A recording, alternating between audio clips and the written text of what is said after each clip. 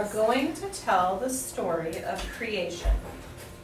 Our story begins a long time ago, long before school started, long before third years or first years, indeed, long before anyone in this room was born.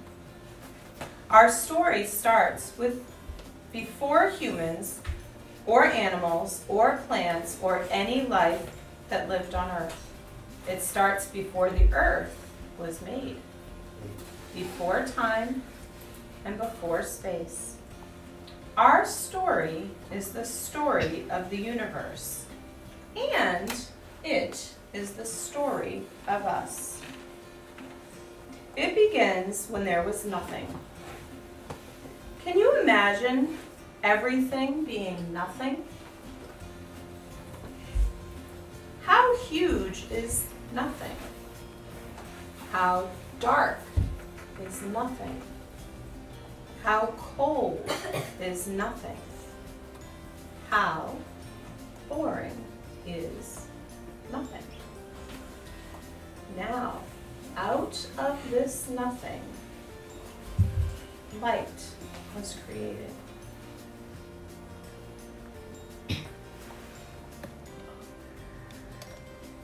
Well, now we're getting somewhere.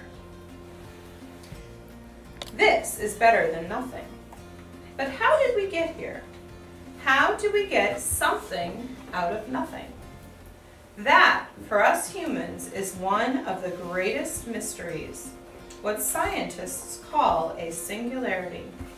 From this one singular point came everything we know. Scientists imagine that this single concentrated point, smaller than the point of a pin, to be infinitely hot and infinitely dense. It was so dense because it contained everything that is now part of the universe. It was so hot that the matter we see around us, earth, rocks, iron, gold, water, all existed as gases, all in this one tiny point. And then the Big Bang. But since scientists say there is no sound in space, perhaps we should call it the Great Flaring Forth. In less than a second, this intense point exploded into the Great Flaring Forth. Everything rushing away from everything else, expanding. Imagine that. And the universe has never stopped expanding. It is expanding even now at this moment.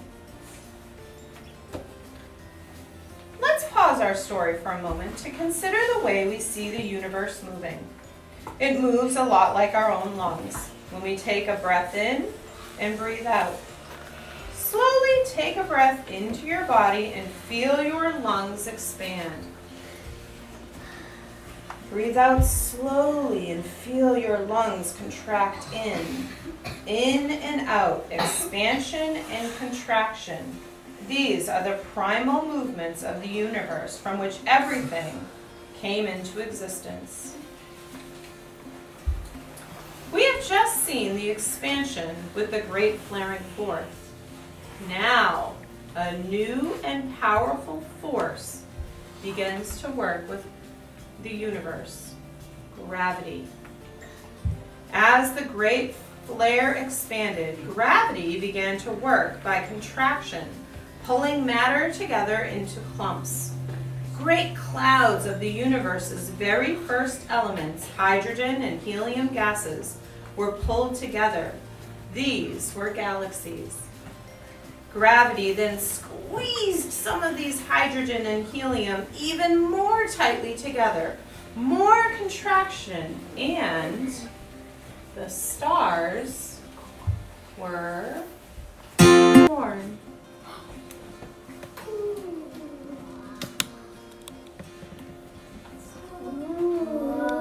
And stars, my friends, are, well, the stars of our story.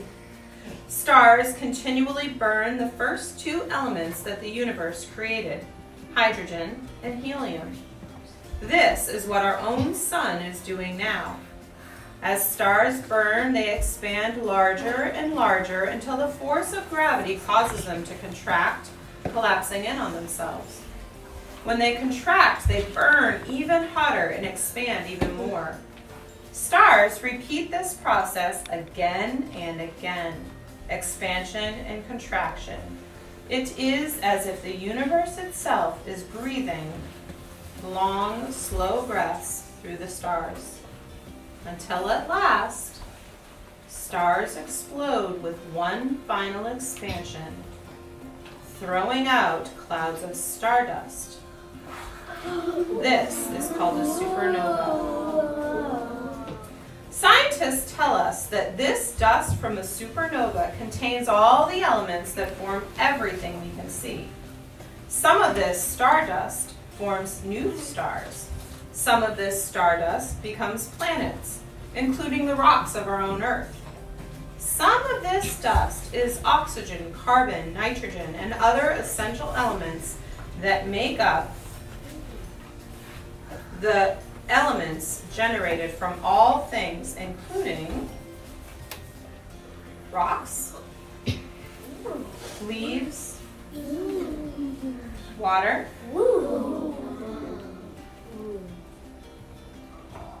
giant sequoia redwood trees, rainbows, strawberries, elephants, bees, diamonds, dragonflies, honey, ferns, whales, snowflakes, moths, triceratops, raindrops, and fire.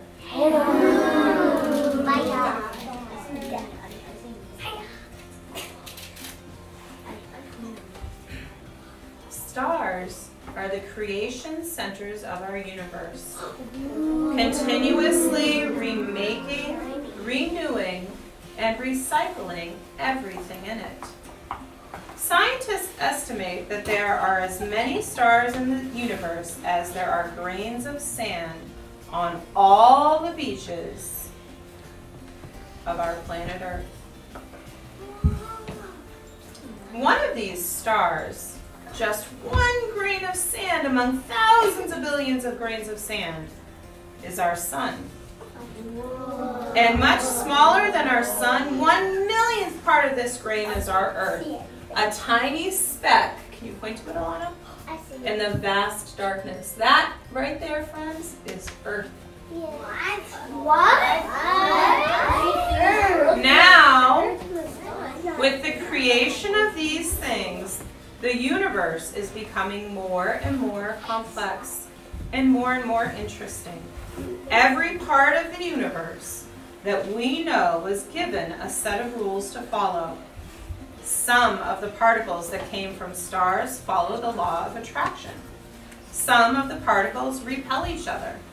Because of this, particles combined and formed clusters, becoming different things: stars, asteroids, moons, and planets. In a very small place in our galaxy, the Milky Way galaxy, particles and stardust combined to form a dense swirl. The force of gravity contracted that swirl into what would become our own solar system. And most of that dust became a new star, our own sun. Other particles of dust slowly formed into planets, including our own Earth. That's us, that tiny little dot right there. You are here. And as the elements combined into matter, all of matter was allowed to take one of three forms: gas, liquid, or solid. Everything in the universe that we know of is either a gas, a liquid, or a solid. And which of these three forms the elements assume depends on how hot or how cold it is. Our sun, that beautiful bright star, took the form of a gas. In fact, our own Earth, for the first 100 million years of its life, also took the form of a ball of fiery gas. As our Earth cooled, it formed a solid crust around the outer part of its sphere. This allowed our planet to settle and cool. However, the Earth's core was still so hot that rocks there took the form of a liquid. For the next 400 million years, Earth was bombarded by asteroids, huge rocks hurtling through space. How could our planet become the place we know it to be today with all that chaos?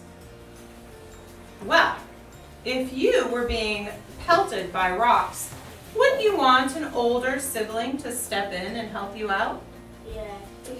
We can think of Jupiter as our big sister. Once Jupiter was created, the force of gravity from this huge planet pulled in asteroids so that Jupiter now takes the blows from objects that would otherwise smash into Earth. Thank you, Jupiter.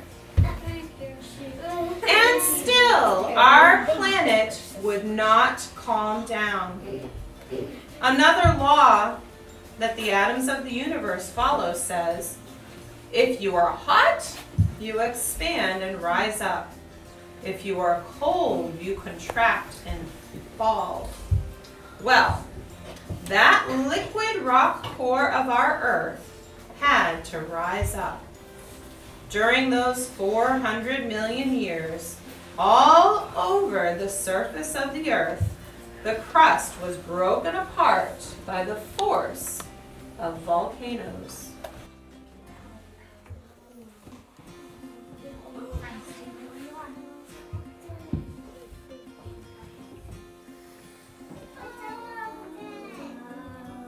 Who made this volcano? If that's the way around that. Finally, it was if the great mother sun covered our young Earth with a blanket so that it would be at peace. And peace did come. Clouds of dust and smoke from the volcanoes covered the Earth from the sun for many years, and the Earth cooled and settled. Water from the clouds fell on the Earth and filled the craters and basins on its crust, forming streams, rivers, lakes, oceans around the rocky land. At this point in our story, our planet has emerged from its turbulent childhood and is showing itself as a nurturing young adult with the capacity to become our Mother Earth. You can see in our journey of the universe, from the great flaring forth to the formation of the Earth, how things are becoming more complex and more interesting. When we continue our story, we will witness the most interesting complexity yet to be seen in the universe, life.